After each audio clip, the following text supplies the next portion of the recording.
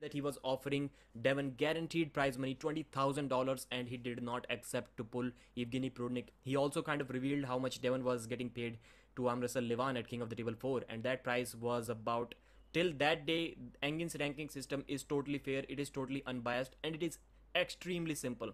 Excluding Russians never really made any sense. The ranking that Engin Terzi is doing right now, no disrespect to anyone, but it can be done by a 6-year-old.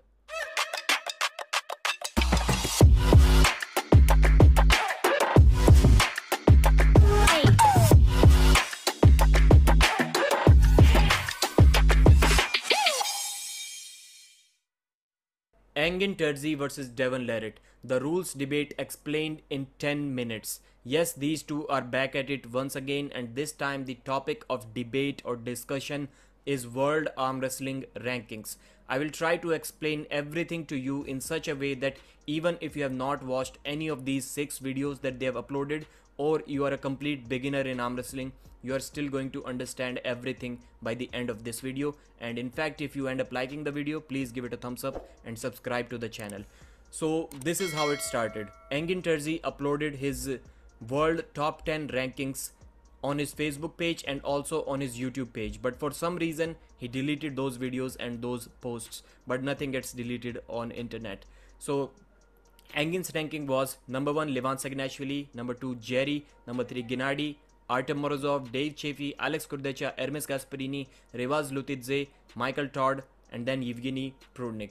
Devon Larratt did not like this video. This is what I'm guessing, because he uploaded a video called World Rankings. He did not rank the top 10 guys himself, but he tried to show us what are the faults in Engin Terzi's ranking system. I don't know what is happening with the color of the shirt, but let's go.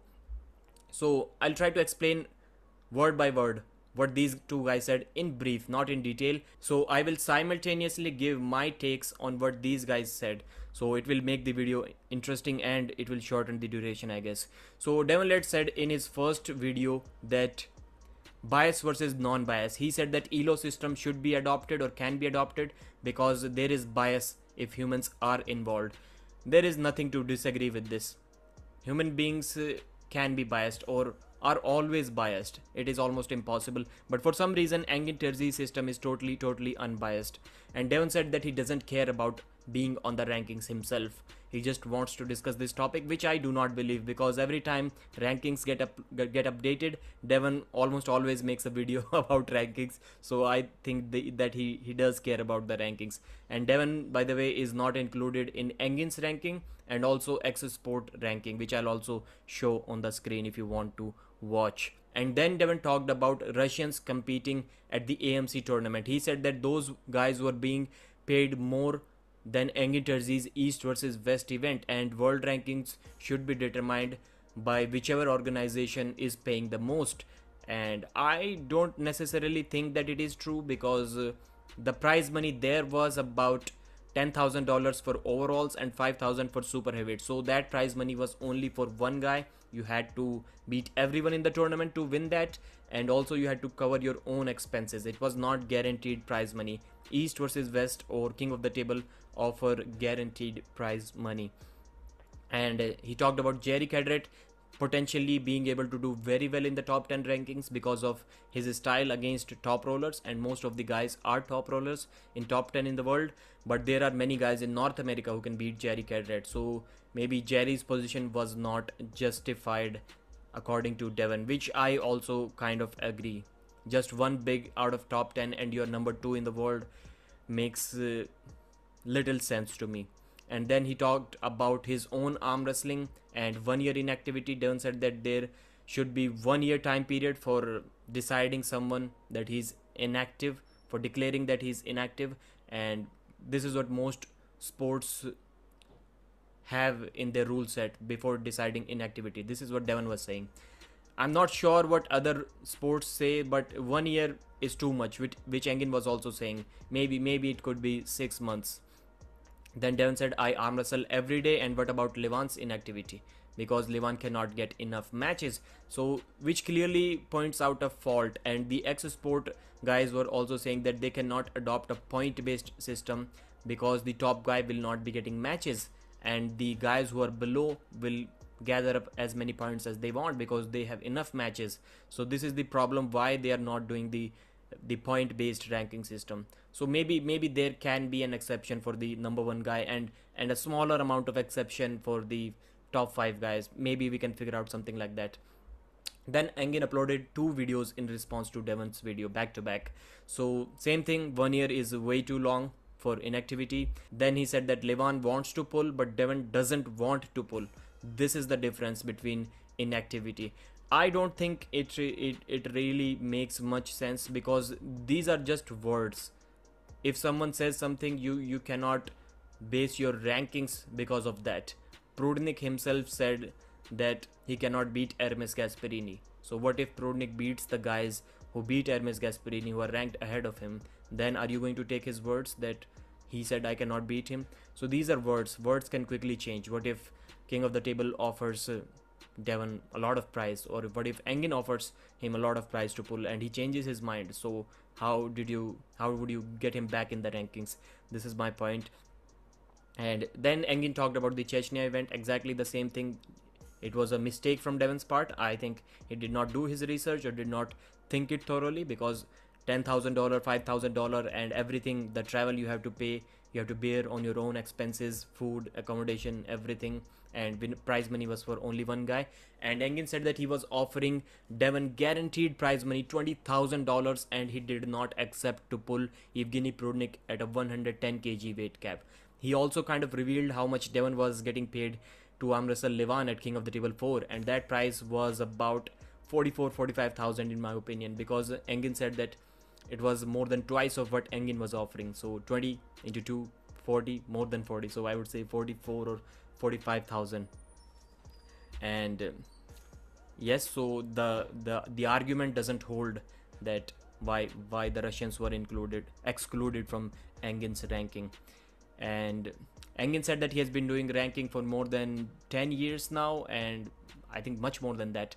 And he was the one who included Devon Larratt in that world ranking on that number 1 spot. And Devon himself said that Engin is the most knowledgeable person in arm wrestling. So what is the problem now? Since Devon was saying that how can Jerry be ranked above Dave because Dave always beats him, so Engin replied that by that logic, Terzi should also be ranked above you because he also beat you in 2006.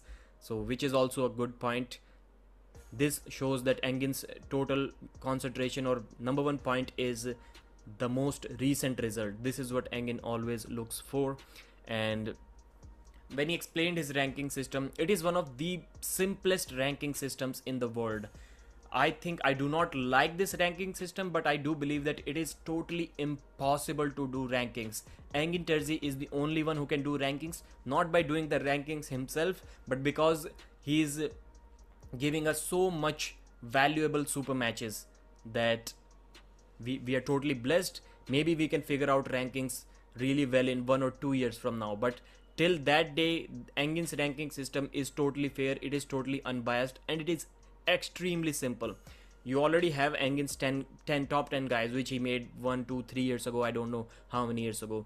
And since then, whenever you beat someone who is ranked at any position in that top 10, let's say you beat a guy who is at number 6, no matter where you were, you may be at number 600 before that, but if you beat a guy number 6, you take his spot, and below that everyone shifts 1 position down. So it is very simple, and there is no bias involved in that. Devon was saying if a human is doing rankings, then it will be biased.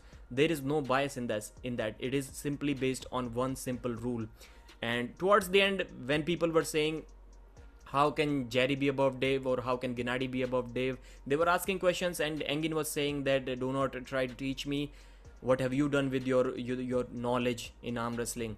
So this is what Engin was saying, which was totally uncalled for, because the ranking that Engin Terzi is doing right now, no disrespect to anyone, but it can be done by a 6-year-old. Anybody can do that. Even if a guy who has never heard a thing about sports, that guy can do this ranking system, because you already have that top 10. Yes, there was some effort when Engin first decided that top 10, but since then it is simple math. Whenever somebody beats someone, you give him his spot and move everyone down 1 spot. So I don't think it takes much experience. to do this ranking system. So let's move on to Devon's second video. This second video from Devon was not much about logic. He was basically trying to roast Engin Terzi unnecessarily, and Devon was saying that Russians are being invited to Dubai, so they should be included in the rankings, but they were not invited in Dubai for King of the Table 4 at that time because they couldn't travel, and this is what Engin also pointed out in his video. So another mistake, unchecked fact from Devon's part. And Devon said that ELO system, point based system, is working in Australia. It has been working in Russia for many years. It was working in WL as well, so it can be done. And he did say that he didn't reject Devon's offer, he just didn't answer it. So there is a difference, and he said Engin should do yoga and maybe one day he will compete in East versus West. Then Engin uploaded a third video.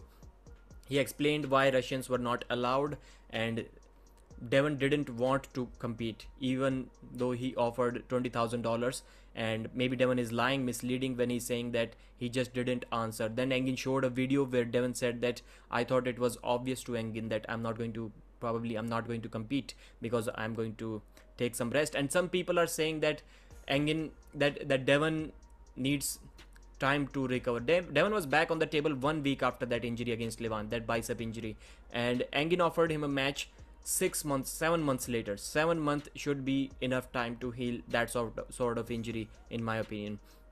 So after that, I asked Engin one question about the rankings, and let's see what Engin had to say about that. But the most recent rankings you uploaded was after the announcement of Dave versus Vitaly. Why didn't you include Vitaly then? Because Vitaly was ranked number 2 before that, I think. Maybe waiting for the actual match and not just announcement. So Engin replied, why would I include someone before they pull someone from top 10 and beat him? This is where the problem starts. To me, excluding Russians never really made any sense. Absolutely no sense. Why? I'll tell you why. Because if you are beating someone who is ranked, let's say number 2, number 3 in the world, and you beat him in your own country, why does it matter where you beat him? You clearly beat him.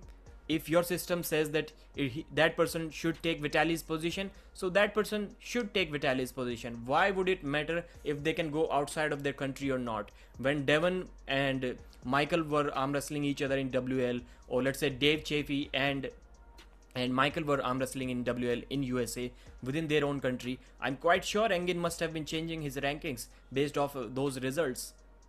It is quite clear. If two Turkish arm wrestlers who are number 9 and number 10 in the world, they're not traveling outside, but they compete against each other, and the number 10 guy beats the number 9 guy. So is Engin not going to change the world rankings just because they cannot travel internationally?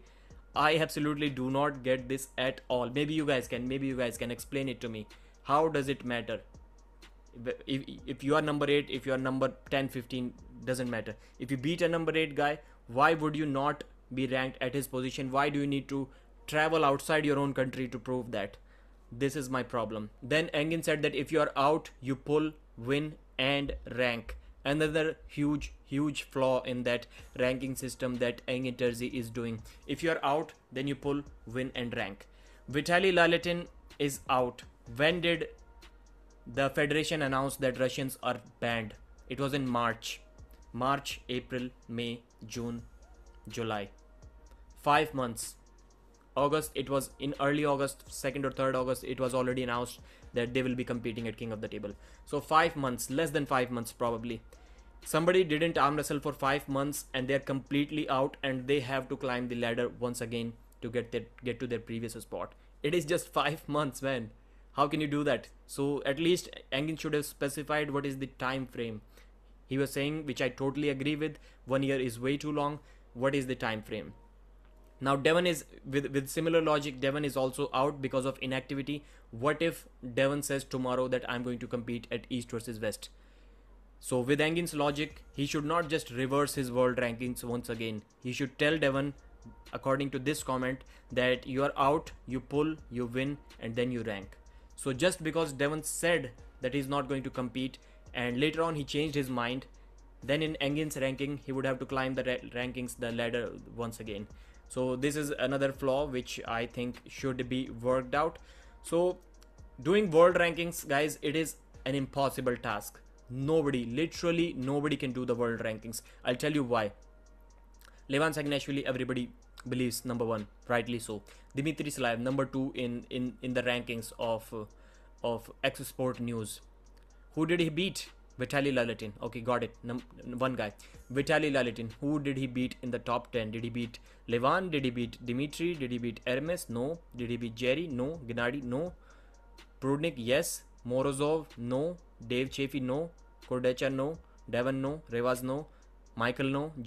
Grigory Lyashchuk? No. Arif Artem? No. So you get it. Vitaly beat only one guy. Same thing with Hermes Gasparini.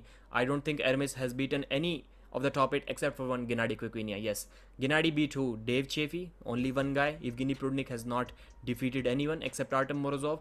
So when we have more matches in next few years, then things are going to get resolved more. Then we will see, yes, that circle. Gennady beat Dave. Let's start with Alex beating Hermes, Hermes beating Gennady, Gennady beating Dave, then Dave beating Alex. So this circle confuses everything. When we actually have more matches to draw comparisons from, then we can figure out that yes, Dave loses to Gennady, but he beats 5 other people who Gennady loses to. So maybe we should rank Dave above Gennady.